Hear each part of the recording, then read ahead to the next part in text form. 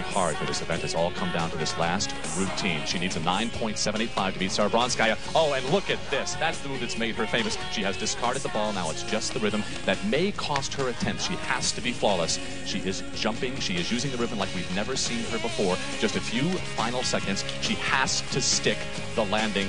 Let's watch the film. Oh, and this is horrible. This could cost Ellen the gold. Let's see what the judges think.